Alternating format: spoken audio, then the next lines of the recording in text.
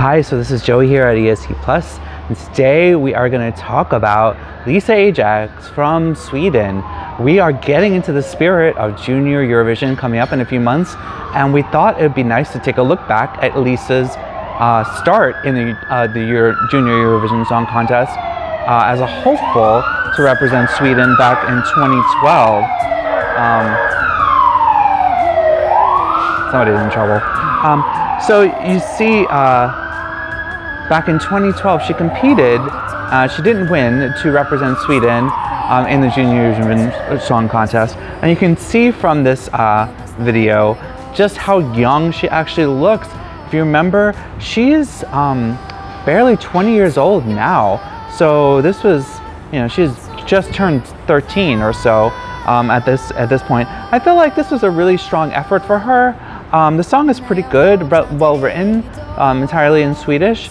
It didn't really suit her vocal range so much, and you can really see how kind of nervous she is a little bit in this compared to her performances more recently. But she must have gotten somebody's attention, because with this performance, it launched her into kind of the forefront of this reality music competition life that she's really had. A couple years after this, she went on to be the youngest person to win Swedish Idol in 2014. Her winning song was a song called Unbelievable, which she co-wrote. And again, it was a big hit in Sweden. She ended up being the youngest person to win that contest. It went to #1 on the charts. It was a great moment for her, but really what it set her up for is kind of a little bit of international notoriety and attention, and that came in the form of what most people would suggest would be Melody Festivalen. So in 2016, she came on the scene to Melody Festivalen with a song called My Heart Wants Me Dead. Now, by this point, we've 4 years forward from where she started Junior Eurovision National Finals. You can see that she's matured here, and now she's got a very mature pop song. This was a really well-beloved song within the Melfest community. I think I like the texture of it. I like the tones that she's giving here, and it's like really sensual. And it's interesting because I was like, sometimes it takes a little while for an artist from that's pretty young to go from this pop starlet, innocent kind of Junior Eurovision vibe to something more mature. Lisa bridged it really quickly, in my opinion. And My Heart Wants Me Dead, and then the next year, this is where I started to really pay attention to her, was with I Don't Give Up. Now this was 2017, and this is a great performance. I mean, I think anybody who's watching in the US or North America for that matter, if you can picture this coming into your living room on a Saturday night and having this, former Idol winner show up and sing a song, and you've got this imagery of this kind of like this very innocent face. She's all in white and silver. It's not quite getting any kind of bad girl vibes here or anything. But when she gets to the chorus, that's where you're gonna be in for a surprise. Because, I don't know, I know in certain parts of music in the world now, like people just throw around the F word, but it's still kind of shocking, I think, for UK, US English speakers to kind of just see it kind of just tossed out there. And it's not just Lisa. I mean, we saw it with Robin's song in 2017 as well. But it's just funny to me. But I love this song. I know it seems like most people really preferred My Heart Wants Me Dead to this, but I was getting into this for sure. And then everyone knows from this past year, she moved on to make the final again in Melody Festival with a song called Torn. This took a different turn. This was more of a ballad, right? But again, her maturity is really coming through. I think that she's got this really introspective vibe about her.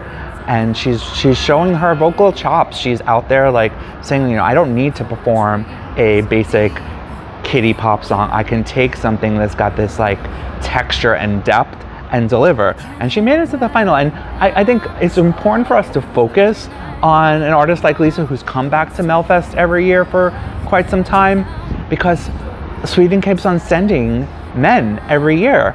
And there are a lot of female artists that are in the selection. You know, we've had Margaret, we've had Anna Bergendahl, we had, you know, Lisa. And so I'm wondering what it's gonna take for a woman to win Melfest. And so I would say, Lisa, hang in there and keep trying if that's not what you want to do, because we've got to break through somehow, right? So the other thing I would mention about Lisa is that hasn't really put out a full-length album, but she's worked on building up her discography, and it's really a lot of fun to go through. One of the things that she's got out there is a Christmas song called Terribly Good Christmas. We've actually written about it when it came at Christmas time past year.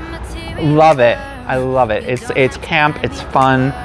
She doesn't have a music video for it, but it's called Terribly Good Christmas. You can put that on your Christmas Spotify playlist.